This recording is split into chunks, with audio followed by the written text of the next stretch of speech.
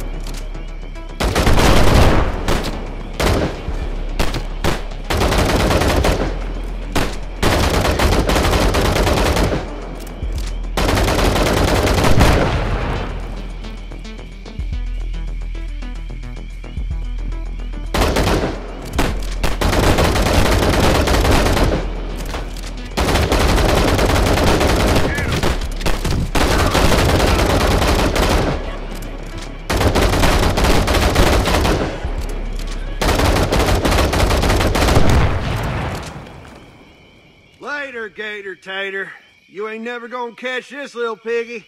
See?